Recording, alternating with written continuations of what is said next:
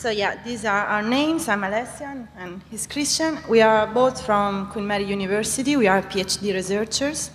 And we work with sound. My background is in architecture and his background is in sound design. So I am interested in space and how space is used and how sound actually is part of this kind of use of the space. And so we'd like to present you some of the projects we are working on, and some we are worked on previously, and some future directions as well. So there's an important component that is the design methodology for this kind of objects, which are very physical, and their way to be played, it really depends by how they are designed and how the sound is designed as well. So we're going to talk about the technology we use for these objects. So the first creation is a broom. So there's an Arduino which is controlling all the input from the sensors on this broom, including an accelerometer and an embedded speaker. And the idea was to create a sensitive object which could interact with the space and was an everyday object which every person could use. But I was mostly interested in how the interaction with the floor and the space could come out of the expressivity of the instrument. So I tested this Mozzi library for real-time audio on Arduino, and later I changed a bit the design of the interaction, including a distance sensor to control the pitch, and some kind of gesture sensing as well. And you can see some examples from the video, hopefully.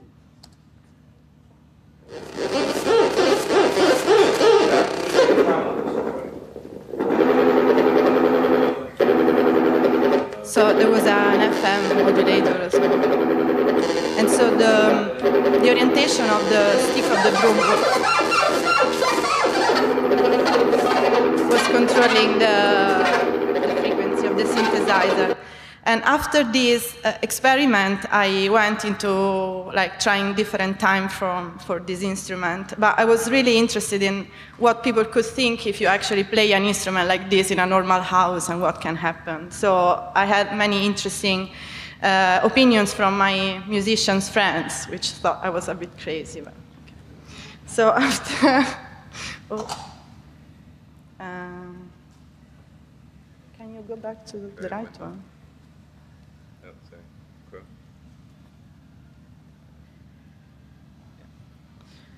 Okay, so yeah, I already said that.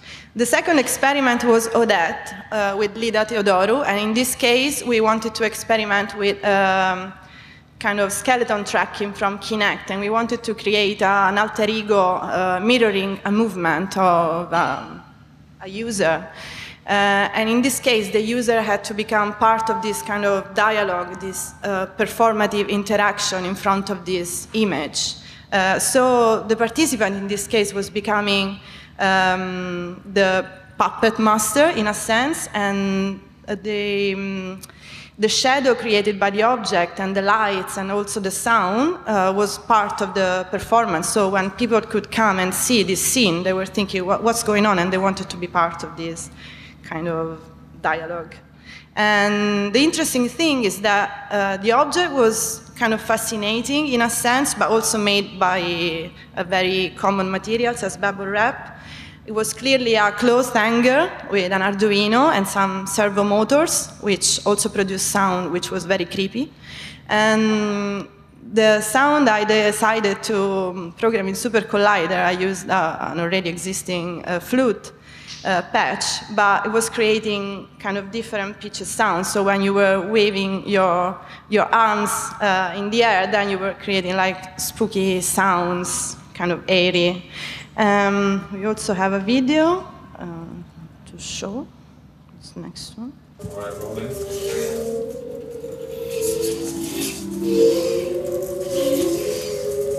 So it really seemed like a ghost for everyone. Funny enough, that's that.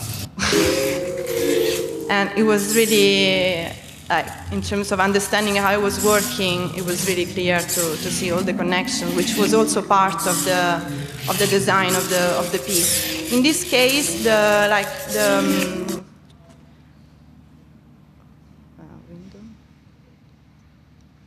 in this case, the Kinect was in a black box below the wings. So we used to call them kinetic wings at the beginning. So we were experimenting with kind of responsive structures.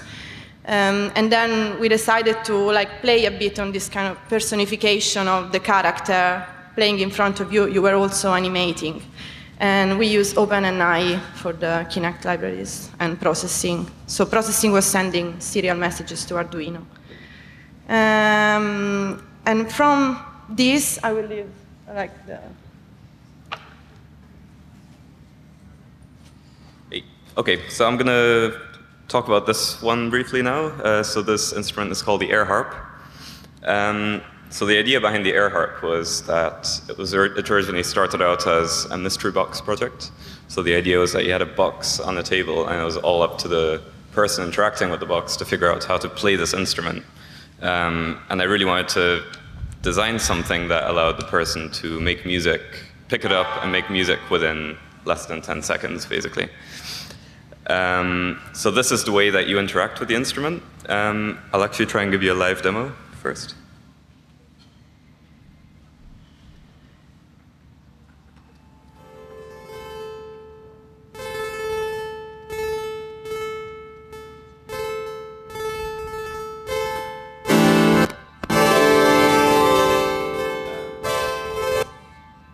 So basically it's completely embedded, so battery, speakers, and all this are in the box. And there are 9 physically modeled strings going across the length of the box. And then there's some physics simulation which changes the position of the string, of the object, which in turn plucks the strings based on the orientation of the device. So.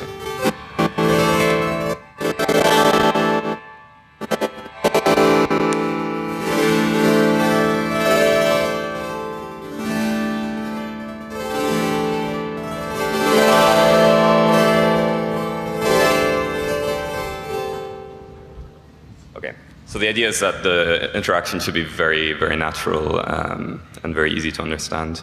This is also the second generation of the air harp, where we laser cut this nice front panel. The reason we did this actually was to let the sound come out of the box, because initially we just had one single F hole on the front, and that was nowhere near loud enough to amplify the instrument. So here's just quickly how it works. We've got a virtual mass on 2 springs, and as you tilt the box, we can derive the resulting gravity forces that would need to push this mass across the strings. And this is all there is to it, basically. And here's just a picture of the inside. We've got a single accelerometer, a Bella board, which I'll come back to later, a battery, and 2 speakers, and a line out, and a potentiometer that does nothing. Okay. I think I just went through all of this. Okay, so physical modeling of sound is really useful for this kind of thing because it does a lot of the work for you. You just tell it, I'm going to put in this much force and it's going to behave exactly how I expect it to within the constraints of this physical simulation. But I found, especially coming from a sound design background, that this is often not enough, and I wanted to be able to perform environmental sound as if I was performing an instrument. So here's a picture of somebody spraying WD-40 on a door hinge, and I say, no, don't do that, because I can use it for making synthesizers.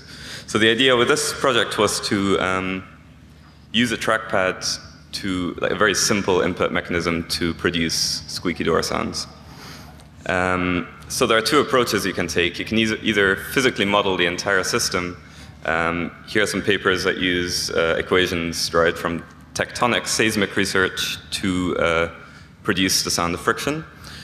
I took a different approach to this, which is to kind of approach the sound of a door like a synthesizer, kind of like a modular synthesizer, where instead of thinking about physical processes, you're thinking about oscillators and filters, and you name your parameters according to what you think it sounds like, and it's a bit of a iterative design process.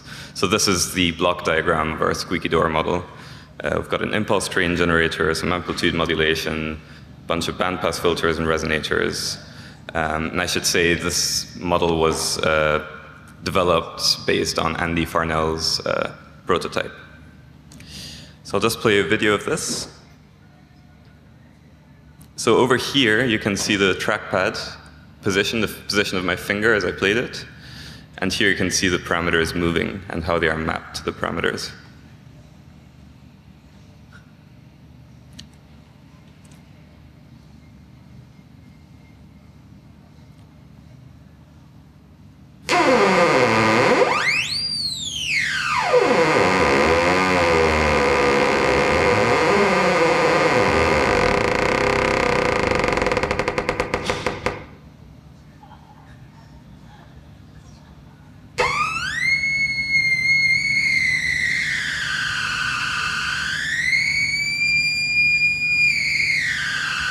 One more.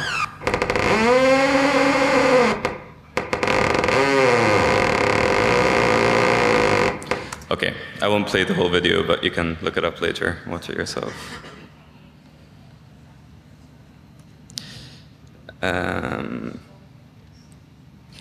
Okay, that's the wrong title. Basically, so the model was designed in pure data, and we used touch size from a surface to control the model. And the main thing here is that if you want to perform environmental sound, don't necessarily go for physics simulation, and think about it more like a synthesizer. And I'll just hand over back to Alessia. So after those experiments you saw before, I decided to start being a serious person and do some kind of soundscape research related to architecture. And so I decided in London to look at the area of Greenwich because of the architecture there and the river and a lot of green. And so I was interested in how a location which is quite known and used as a restorative place by many people, including tourists, could be understood in a different way, just because of its sound. And so I organized a sound walk, which is part of my PhD research, whose updates you can see at this link. And I decided to embed the recordings in an interactive object, and I decided to use fabric for this. The idea behind the fabric is that you can immerse yourself in this situation recorded by someone else, just touching the correspondent buildings. And this is possible because I used conductive thread and an embroidery machine we have, but it can be possible also just doing by hand. And so for every one of these places, I associated one of the recordings I made. So this can be done with Bella, because Bella allows you to detect the touch and also to do some nice fading, which is very natural, and it's what I wanted for this object. Because after the strange sounds coming out of the first two pieces, I wanted something a bit more relaxing to be part of my research. And so in this case, you have the surface of the fabric, which is kind of the conductive part you can touch, and then there's a layer of insulating fabric with some holes, and then the same capacitive part, which is sensing the touch, goes to traces which go to this red ball, MPR 1-to-1, and so I had to stitch all these wires and put them in place there, and everything is going through I2C to Bella. And Chris helped me, programming the code to read these things in real time, but it was amazing that everything could work just by plugging the cables, because the fabric is actually really resistant compared to some other electronics.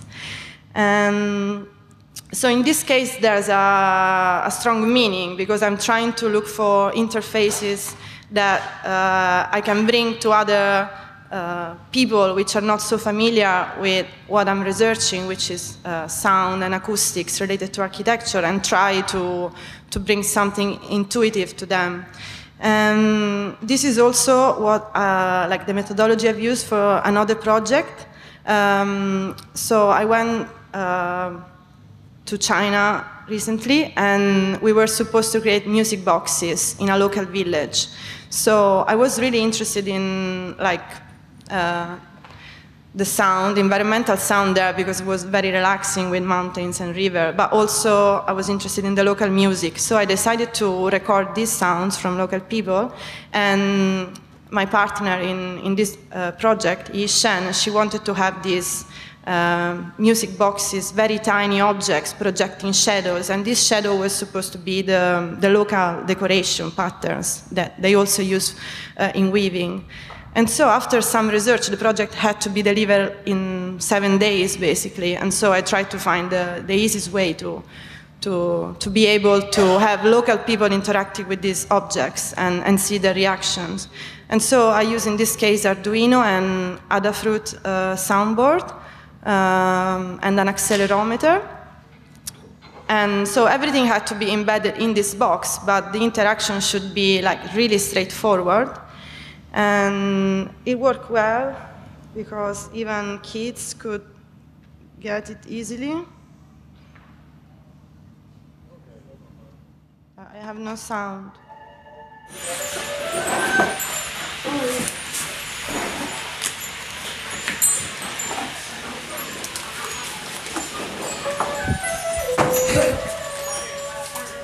So they understood immediately. There was this other feature, you could connect two boxes and play another song just by sensing a magnet.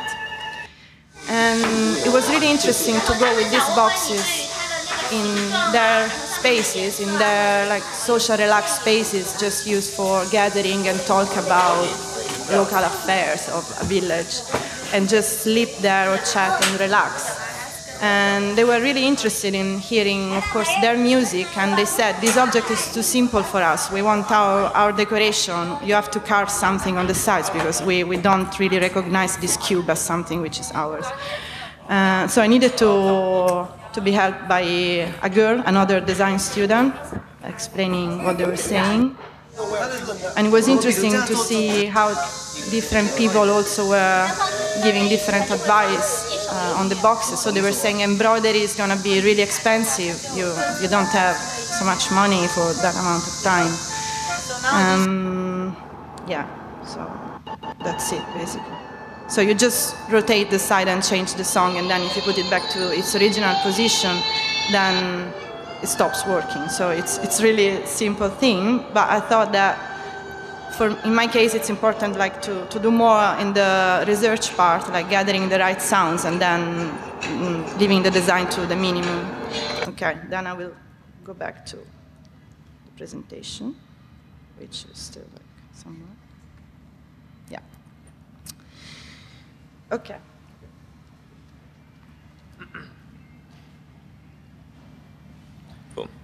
Okay, I'll talk about the lightsaber in a second, but basically while Alessia was doing all this amazing soundscape research, I was in my research group developing this board called Bela, which is an audio platform that works with the BeagleBone, an audio framework, really. And this is what we've been using for lots of these projects we've been talking about, basically. So the nice thing about this board is that you've got extremely low latency audio output. So that means if you press a button, it will take you less than 2 milliseconds, or less than a millisecond sometimes, for the sound to come out of it, which is very fast. And also the sensor bandwidth, the resolution is very high, and the analog sensor sampling rate is very high as well, which is at audio rate. So this allows us to make some very, very objects with a very, very high level of expressivity in the interaction. So to demonstrate this, we built a lightsaber. So you might notice that this lightsaber doesn't look like a lightsaber, it's just a cardboard tube. And this is because we wanted to focus only on the sound. We weren't interested in the lights and so on. So the way this works is we've got a Bela inside one end of the tube, and a battery, and these are all the components that we're using. So we've got an accelerometer over here, a piezo disc over here, a speaker, our Billa board, and the battery. So we used a piezo disc to detect hits on the sword. So when you're swinging the sword around and you hit it against a surface, it will go, you know. And as you move it around with the accelerometer, we used that to, we integrated the accelerometer value to get a velocity reading, and we used that to produce the iconic lightsaber sounds. And I'll just play a quick video, which I may skip through a little bit, which explains how this works.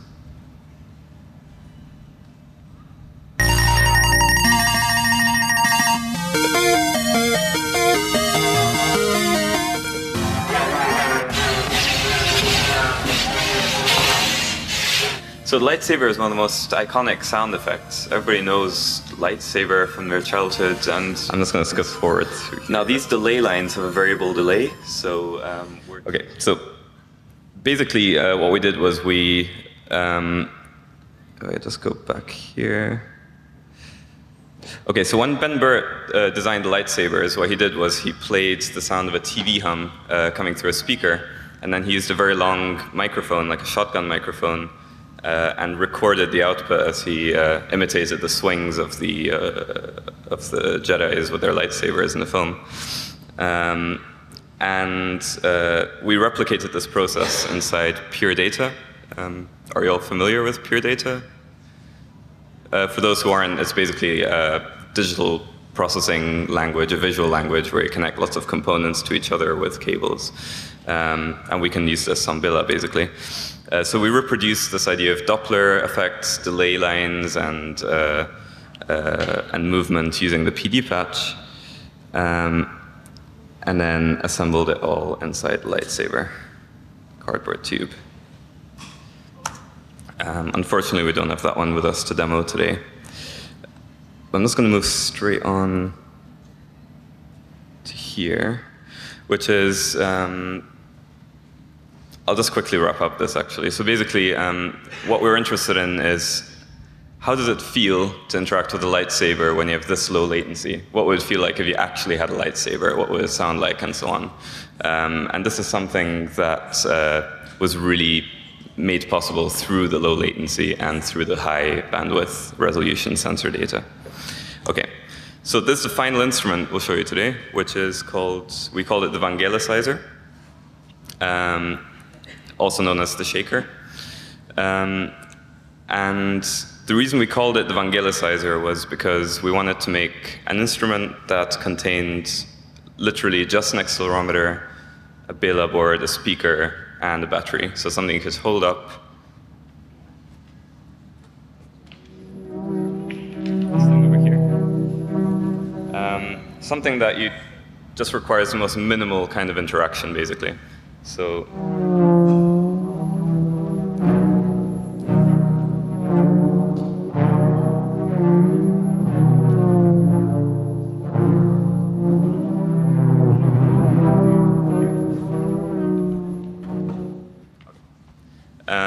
so to cut the long story short, basically, we started by making a synthesizer that emulated Vangelis' soundtrack to Blade Runner and the synthesizer settings he had. And then what we did then was we had a very iterative, rapid process of switching between the patch, designing the sound, and designing the sensor mappings to the sound. And because sound and sensor, you don't really distinguish between them when you're programming for a platform like this, it made it very easy to prototype stuff very fast. So basically, what I'm trying to say with this one is that if you have very, very rapid, very iterative design, then you may end up with some strange results, but it will be very, very carefully designed because you've had very, very short iteration steps. Okay, so just to wrap it up, here are some little nuggets of wisdom we thought we'd collected by working on these instruments. So A, keep it simple. There's an enormous amount you can do with just one single sensor. Almost all of these instruments we showed today work with one single sensor or two sensors. And we find that constraints are often extremely useful in making an engaging experience. Also, have this desired experience in your mind when you design the instruments. Obviously, people will misuse it or use it in unexpected ways, but if you've got one design principle in mind, then you'll come up with something very strong. Don't bias the focus just on the sensors or just on the synthesizer, but think of the whole instrument as a whole, and it will help. Otherwise, it's very easy to forget about, you know, how am I going to map the sensor range to this parameter, and oh, actually, it doesn't actually sound the way I expected it to, and so forth. And finally, as I said before, make sure you're comfortable with your design and development environment, and make sure you have the ability to have fast iterations. So the more quickly you can see the results of what you're prototyping, the better your results will be. And I think that is all of it from us. Thank you.